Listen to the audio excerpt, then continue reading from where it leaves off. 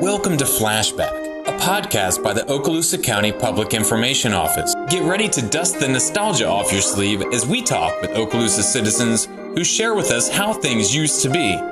I'm your host, Nick Tomachek. It's time to step into your imaginary DeLorean, tap your flux capacitor, and flash back. Have you ever seen a group of kids get told to get in a line? They all run to be first, sometimes shoving or squeezing their way to the top. Being first usually means winning, right? Well, I'd like to think we're winning here in Okaloosa County. We've had low property taxes even as prices for other things rise. We boast a diverse landscape for outdoor activities that encompass, either a suntan at the beach or a hike or hunting adventures in the woods. All we're missing is an abundance of snow and mountains, and I'm a Kentucky boy and I sure do like mountains, but I don't miss digging my car out of an unplowed snowy roadway. Okaloosa County is also winning with a consistent pride in supporting our military service members at the largest Air Force base in the world, winning. And hey, what about the world's luckiest fishing village, right? And the largest commercial fishing fleet in the state. Pretty great stuff, right? But has Okaloosa County made it to the front of the line, being the first county to do something in this gigantic coastal state? Of course we have. Due to location only, we are in the 1st Judicial Circuit, the 1st Congressional District, State Senatorial District, and Florida Highway Patrol has their troopers serving Okaloosa County, which is in Troop A, and A is first, right? I mentioned our community-wide support of the military. It should come as no surprise that Okaloosa County was the first county in the state to become a Purple Heart County. After all, Okaloosa County has the most highly decorated members of the military, active or retired, living in this beautiful area, and has well over 3,000 Purple Heart recipients. Of course, we should have been the first Purple Heart County. If you don't already know, the Purple Heart history began going back to the Revolutionary War. It was an award originally designed for the common soldier. Conditions for a soldier in the late 1700s were deplorable, to say the least. Lack of food, no boots, disease, constant marching, cold. And so mutiny wasn't uncommon, and though General George Washington was known to be pretty hard and strict, he recognized, how crappy things could be for a soldier. He began awarding the Badge of Merit to soldiers during the Revolutionary War to these heroes to recognize their sacrifice and to help boost morale within the ranks. The first recipient was said to be Sergeant Eliza Churchill from the 4th Troop, 2nd Regiment of Light Dragoons, which had conducted some of the most daring and spectacular raids of the Revolutionary War. Sergeant Churchill received that Badge of Merit in recognition of his leadership in 2 commando-style raids. This award evolved into today's award, the Purple Heart. To receive a Purple Heart these days, according to the United States Army Human Resources Command, it's awarded to members of the Armed Forces of the United States who, while serving under component authority in any capacity with one of the U.S. Armed Services after April 5, 1917, has been wounded, was killed, or who has died or may hereafter die of wounds received in any action against an enemy of the United States. It also includes friendly fire incidents and if service members were wounded or killed while helping out a partner country in an armed conflict. The local chapter of the Military Order of the Purple Heart, number 811, began honoring Purple Heart individuals with a commemoration wall at the Air Armament Museum in 2001, following the attacks on September 11th and the subsequent war in Afghanistan and additional war in Iraq. But it wasn't until 2012 that we officially became a Purple Heart designated county. And it was the work of the County Commission, mainly Commissioner Bill Roberts, and the Purple Heart Region 4 Commander Bill Everett to get this approved. This is William Bill Everett, Military Order of the Purple Heart Region 4 Commander. He stood with Commissioner Bill Roberts, members of the state delegation from the Order of the Purple Heart, and Everett's wife. Gold Star and Blue Star mothers were also present during the meeting. For that award. All in favor? Aye. All opposed? Motion carries. Commissioner Roberts. I'm going to ask Bill Everett to come up to the podium with me. We did a lot of research in the community, and Mr. Everett had a lot of conversations about this proclamation, and we just wanted to make sure we got it right because it's so important to us. When we added the amendment to the motion there, talking about the signage that's going to be in Okaloosa County, not only stating us as the first county as far as the military order of Purple Hearts, but it also shows that we have 2 medal honor winners from Okaloosa County. So if you would, I mean, you've got some questions I'd like to introduce and bring up before you read the proclamation, Mr. Evans.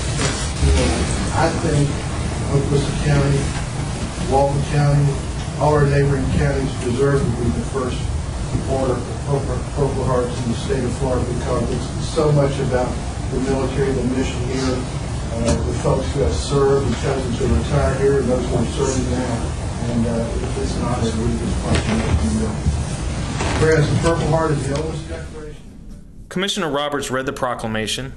Now, therefore, we proclaim the Okaloosa Board of County Commissioners hereby declare Okaloosa County as the first Purple Heart County in the state of Florida, duly adopted this day, March 6, 2012, and is signed by our Chairman, Don Emmons, and by Don Howard, our clerk of the court. We're certainly glad that you're here this day. A photo was taken with the Military Order of the Purple Heart and the Gold Star and Blue Star mothers, and then the local Chapter 811 Commander, Sam Houston, said a few words. Thank you very much.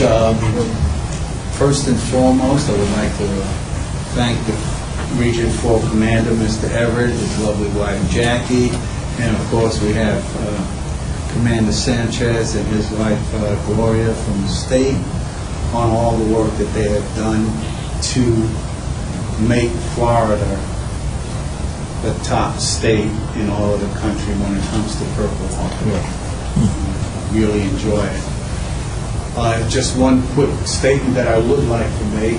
This proclamation will serve as a legacy for everyone in this room and for all veterans and, of course, the Blue and Gold Star moms. We will be permanently enshrined as folks drive up and down our roads. They will see that sign and they will know the dedicated service not only of our military but of our entire community and what it means to us. And with that in mind, as Commander Everett mentioned, we would like to welcome each and every commander, each and every commissioner into the Military Order of the Purple Heart. The video shows Houston handing out honorary Purple Heart memberships to each commissioner on the dais that day. Our chapter, the Chapter 811 of the Military Order of the Purple Hearts, is named in honor of Army Sergeant Timothy Paget, who was killed in action in Afghanistan on May 8, 2007. He's a Walton County native and was a member of the 7th Special Forces Group Airborne. The chapter's territory also includes Walton County. Our Purple Heart chapter here was also the first chapter in the nation to have a female wounded veteran as a commander. Crestview was the first Purple Heart city in Okaloosa County, and you will see signs along our highways denoting and recognizing Okaloosa as the first Purple Heart county in the state.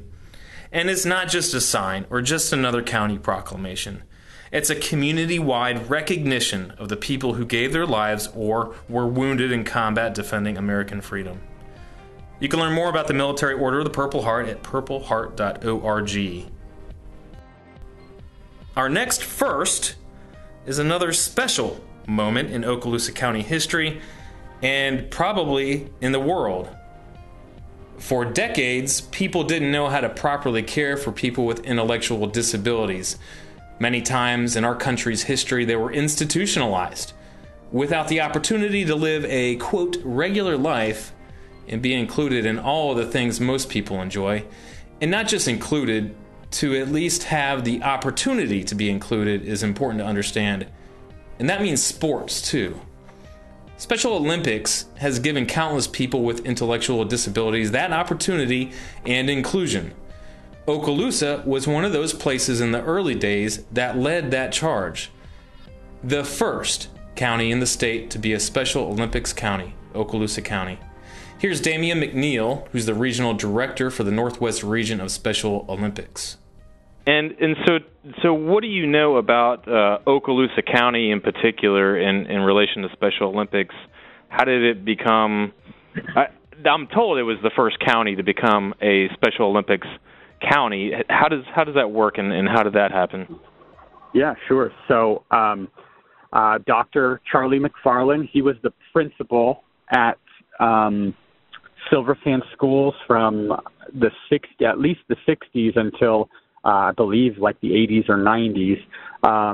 And Dr. McFarland was, really kind of, I would say very forward thinking in terms of, getting people who have disabilities into more mainstream activities. And so he, it was really, really important to him to bring something to the program. And he was, always researching and just kind of doing stuff. So Dr. McFarland, in, I believe it was 1967, he saw in the newspaper that the Kennedy Shrivers up in Chicago, where they were doing a thing, and they called it Special Olympics. And so there was one program in Chicago, the very first one, founded by Eunice Kennedy Shriver.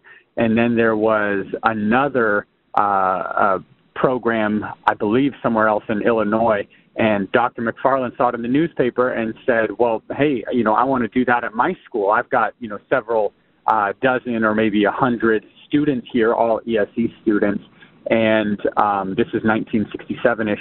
And he reached out to them, I think by mail, and said, I want to do what you're doing. Can you kind of send me a curriculum, and what equipment do I purchase, and how do I do it? And they sent him like a kit almost on how to start Special Olympics. And so he started it at Silver Sand School in Okaloosa County. And that was the very first program in the state of Florida. And I believe it's the third program worldwide. So there was Chicago, one other one in Illinois at the time of him reaching out, and then Okaloosa County at Silver Sands. Wow, I had no idea. The original number of Special Olympics athletes in Okaloosa during that early time was 12. In fact, there is still one person from that era still competing. Her name is Ann James. She's a swimmer. We'll hear from Damien about her in a moment, but let's first talk about numbers and growth from that original 12 to what we have today. Yeah, so for my region, participants in total, we have about 4,500 participants within the Northwest region, so the 22 counties across the Panhandle. About 4,500 participants. That includes school programming, so maybe they don't have a medical on file with us, but they are participating in some Special Olympics activities. Regional competition, if they get first place there, they advance to state competition. We have USA Games, right, so our national competition. USA Games every 4 years. State Games are every single year. USA Games are every 4 years. And so I think it's in Minnesota in 4 years. We just had it. We just hosted it in the state of Florida this year for the very first time, which was really, really cool, down in Orlando. Okay. And then 4 years ago, we sent a bunch of athletes from across the state, including from Okaloosa County, to Seattle to compete there. And then the year after our USA Games, we sent athletes to World Games. Trying to think where it was. I think 4 years ago it was Abu Dhabi. We sent some athletes from the state of Florida to Abu Dhabi for equestrian. I think that was kind of the big one that we sent athletes for. Okay. Yeah. And then this year we are sending. We don't have anybody from my region, unfortunately, that I have heard about, but we are sending. I think it's I don't know. We're sending maybe half a dozen or a dozen athletes to Germany next year from Florida. For World Games. So it's a big deal. We have an athlete here in Okaloosa County who has been participating for over 50 years continuously. She's still participating in swimming. She started swimming in 1968, I believe, with Dr. McFarland when she was in middle school. I think she was 11. Something, maybe it was 69, but either way, she was like 11 years old or something like that when she started with Dr. McFarland. and she's still participating with us. I took her to swimming state competition just pre-COVID, so 2019, and she double golded there, right, in her 60s. She got a double gold medal down at our state competition in Sebastian, so central kind of South Florida area. That's without Special Olympics, right? She's been participating continuously for over 50 years without Special Olympics. There are a lot of things that, or there's a lot of quality of life, I guess I would say, experiences that they wouldn't have had, right? People with intellectual and developmental disabilities, just, it's her life. Like, Special Olympics is her life. She will tell you. I asked her how long she plans on participating in Special Olympics, and she said till she can't walk anymore, till the wheels fall off, right? That's basically what she told me. The early beginnings with Dr. McFarland led to the official founding of Special Olympics Florida in 1972 as an organization. They're in fact celebrating their 50th anniversary this year. Our next first takes us to the water. I know we have the best beaches in the world. You know we have the best beaches in the world. The millions of people who visit our area each year seem to think so too. But let's take an imaginary boat ride into the Gulf of Mexico, away from the beach for a moment. We're going fishing. We're going to go after marlin or giant tuna. We slip the boat into gear and head out to deeper water. We get out about 80 miles or more and set our lines. Yes! Yes! Yes! Yes! Yes! Yes! That kind of excitement is something that folks in the Coastal Resource Team with Destin Fort Walton Beach Tourism here in Okaloosa County are trying to duplicate for anglers, along with a marine biology data twist.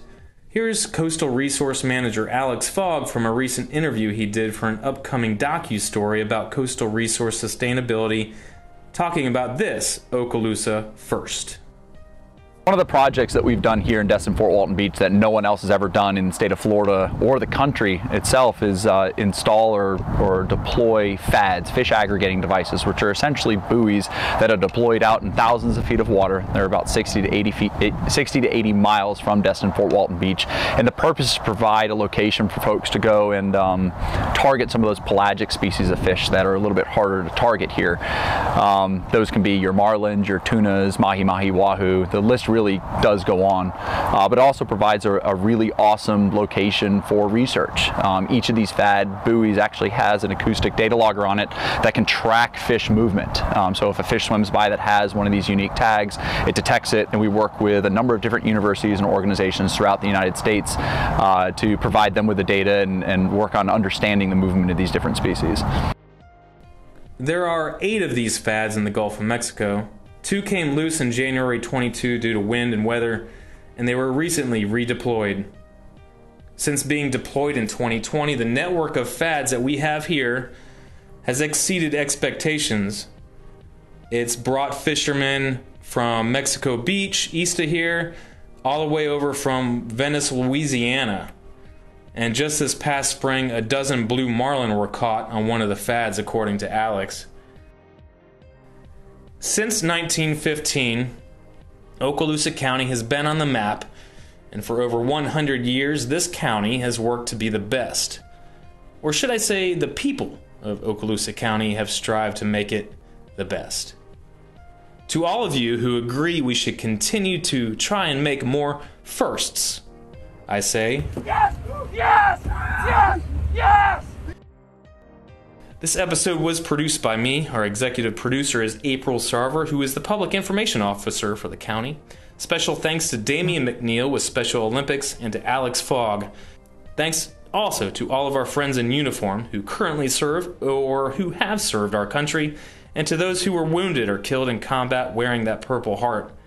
Thanks to the fishing crew aboard the vessel No Name out of Destin for the use of the audio from a recent tuna catch. Our theme music is composed by Jason Shaw on audionautics.com. Thanks for listening. I'll see you around town.